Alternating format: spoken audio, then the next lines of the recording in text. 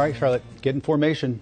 Beyonce. Beyonce at the Bank tonight, 8 p.m. People very excited about it. One of the biggest concerts of the year here in Charlotte. I think also first female headliner at Bank of America Stadium. Yeah, definitely so. As well, because Larry, as you know, there's not been that many concerts. No, there hasn't. Over the years. Not as Dave Tepper came to town, he opened it up for lots of concerts, and I think we've had more.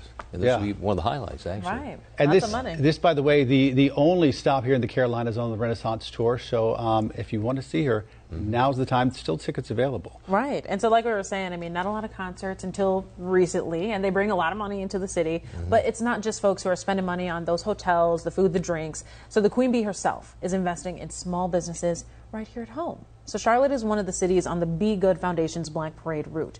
And the goal of the program is to celebrate small business owners through these grants and support services. The hope is to help with sustainability. So we actually sat down with one Charlotte business that's in the running for these grants on how they would use that money to grow their business. Check it out. For us, that looks like hiring people of color like ourselves to work for us as we need more support with marketing and just all the things that are needed as the company grows. We are first-time business owners and first-generation business owners. So anything or any funds could definitely help stimulate us to where we could create a new card deck as well and promote new parts of our business. So as part of the Black Parade route, 100 black entrepreneurs are selected in each city on the route, and they attend these luncheons. Then 1,000 small businesses will be given grant opportunities or some support services. And then finally, there's going to be $100,000 in grants for small business relief, and that's for each and every city. As for Beyonce's commitment herself, she dedicated $1 million to the project. So, so amazing. Nice. I love to see the support and just like the giving back. That's what's really cool. Well, people are so focused on the concert, and understandably so, but there's all these things happening behind the scenes that people don't even realize. And unless you've been living under a rock, you know that Beyonce just one of several concerts happening across the country this year. I feel like people had this pent-up concert sort of demand, you know, over the last few years because of the pandemic. So everybody's going to concerts, and no bigger names than Beyonce and Taylor Swift. Emily Akeda has more with how these two megastars are dominating the summer. 5 months, 50-plus shows, 3.5 hours long. I'll be your host this evening. My name is Taylor. As Taylor Swift wraps up the first leg of her Eras tour, fans are going to great lengths to be here. Have you ever devoted so much time and money to seeing an artist before? No. Just Taylor. No. Only Taylor. And I'm rich today. One survey shows the average Swiftie spends about $1,300 on concert-related expenses. Think travel, tickets, accessories. That means the Eras Tour could generate nearly $6 billion in consumer spending in the U.S. alone. What would you compare Swiftmania to? The Beatles come to mind. Queen comes to mind. From a spending perspective, I think it's incomparable. And it's definitely girls running the world this summer. Traveling fans for Beyonce's Renaissance Tour caused inflation to rise in Sweden. This is the best day ever. It is the best day ever. And Barbie just had its best day ever, becoming the first movie directed by a woman to make $1 billion.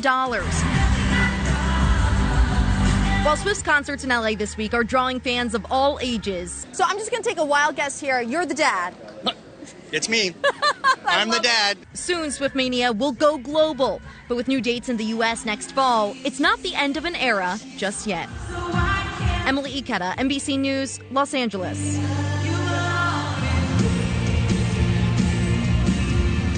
And so I know tomorrow we're talking about, you know, more numbers, economic impact, especially here in Charlotte for Beyonce's tour. But we were talking about it this morning, too. So Forbes put out an article saying that Beyonce's tour actually could out-earn Taylor Swift's by about $500 million. Yeah.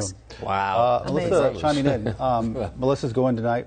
Says her daughter and she have matching outfits. That's great. Oh, I love that. Melissa, take me. Send the pictures. I'll get last minute ticket. Like, we'll show them tomorrow. I know. Traffic, weather, big deal. Very big. Oof, yeah. Yes. Who wants to go first? I don't know. I'll go with traffic. Okay, right. You know what? Because I slay. Okay. That's right. If you're wearing your stunner shades, you're going to notice that you maybe want to pick up some merchandise, because the reason why these roads are closed in front of Bank of America Stadium, and that is at South Mint Street, South Graham Street, and Brooklyn Village Boulevard, that's because those merchandise tents are being set up. So this is going to be a all-day event, because this starts at 11 a.m. So it means as early as this afternoon, you don't need to go to the concert. You can still get get your favorite T-shirt that maybe says I was served lemons, but I made lemonade. Hello. So, yeah, there's going to be a lot of activities down there in general. It's going to be a party regardless of you going or not. So that's why those closures start very soon here, 11 a.m. until midnight. This is going to be a long concert. So you're definitely getting your money's worth. I mean, you guys say the traffic's not going to break your soul.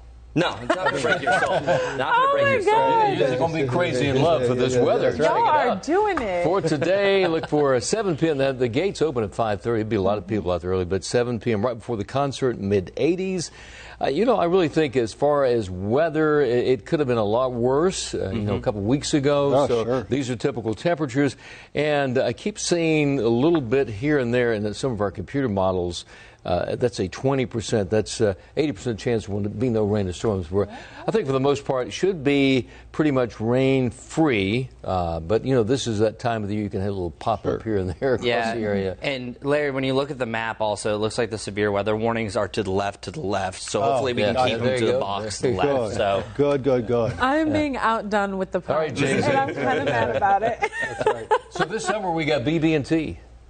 Barbie, Beyonce, and Taylor. Yeah. That's right. Oh, wow. Remember BB&T? I mean, it's worth noting Taylor has not added Charlotte yet to her tour. You know what? I would almost bet that next year she'll be here. She'll add something. Because David Tepper is not going to let her not come. To me, it seems like a big miss on her part. Absolutely. I'm biased, too. I think she will. I'm biased. So, you know, 70,000-seat stadium, she could fill it up. Right. Right. Well, I'm glad that we got Bey here, so we're good. That's right. Folks, let us know if you go.